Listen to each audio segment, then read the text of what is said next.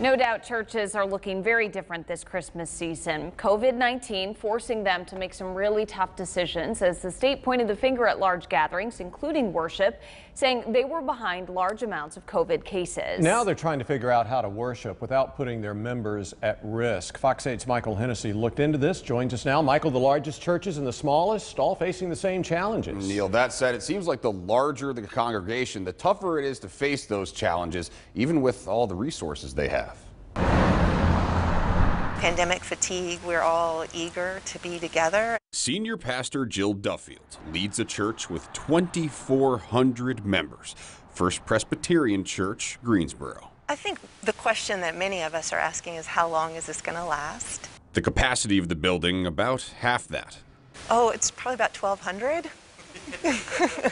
So it is a bit of a strange feeling. But the most people she's had in there at one time, she says, is maybe 15 people.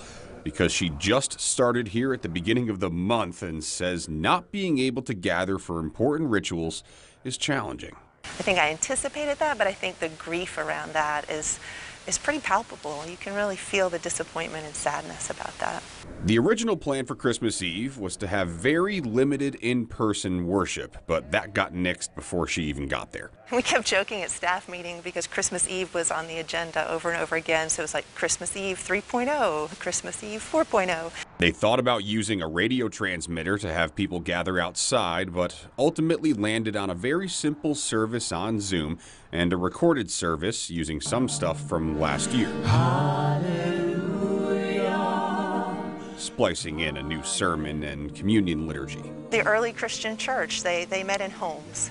So in some ways, we're going back to the beginning. Understand and know that hope is present. Pastor Willie Funderburk of Mount Olivet AME Zion Church knows firsthand why these adjustments are so important. I would walk from the chair to the bathroom. I couldn't breathe, like a bag over my head. He fought COVID at home for a few days, but ended up having to go to the hospital. My blood pressure kept going up. They could never get it down. His church has about 60 members, and their service was Sunday. Outdoors through speakers. So the members would stay in their cars. I'll have a podium out there. We deliver the word. Communion given out in bags safely. I'm going to try to take it easy. My members say take it easy. Don't give 15 minutes, Pastor. Just take it easy. So we're going to try to do that. Even though they're smaller, the pandemic has helped them reach hundreds of people, with his words getting out to the people in 3 neighborhoods surrounding the church. It ranges for hundreds, several hundreds.